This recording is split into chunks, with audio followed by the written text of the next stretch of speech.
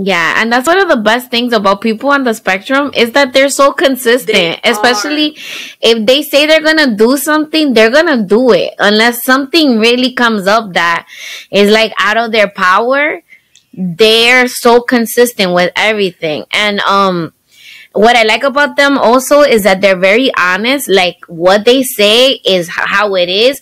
They're very rarely dishonest. Right. Like, Mm-hmm. he knows his way. I live here in Los Angeles, and he knows his way. Doesn't matter even in Los Angeles. He just have this sense really big about mapping and knowing places. He's like, tell me what street are you on right now? And if we were in New York, if we were in Miami, he's like, oh, there's this and this and this and this over here. It's like a little mental. Sorry. I feel like that's spatial memory. That's good spatial memory. I think that's what it's called. He's instead of, let me take that back. He's a genius in mapping and being his own Google Maps in his mind. Very, very, very. That's something that we as women, we like. Yes. Also, that to feel safe, not only like physical wise, but like to go out with somebody that knows what they're doing. Yes.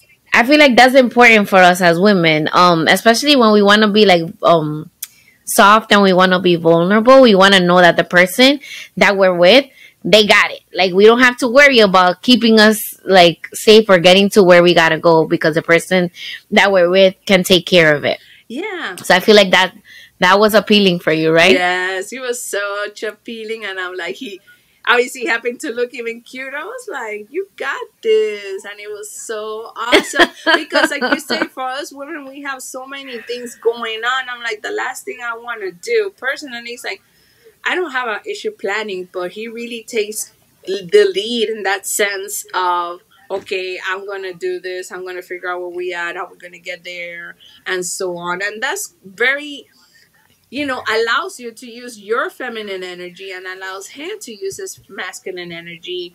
And it complements, I love the that. cycle of it.